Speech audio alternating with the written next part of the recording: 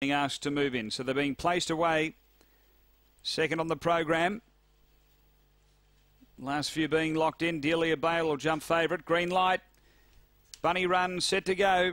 This is race 2 at Gawler. They're ready and racing, showing speed. Boss Bump down near the inside, moving up as Rendition.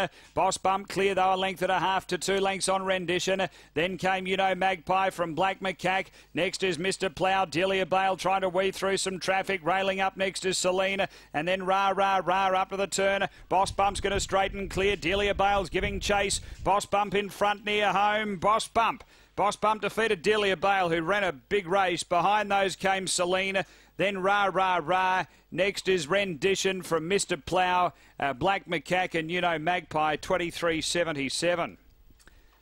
Numbers here are 9, 4, 10 and 2. 9, 4, 10 and 2. Boss Bump on debut for John Hancock by Ando's Octane out of Boss East Coast. A black bitch, December 2010.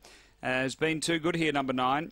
Second of 4, Delia Bale. Now, and I said she ran a big race, so that was in the context of that particular race. The time's not quick, but just the way she had to weave through and push through a lot of trouble.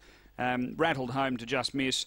Trained by Sean Matcott, and third going to 10, Celine for Colin Swain. It's 9, 4, 10. 2 runs fourth after the running of the second of the day here at Gawler.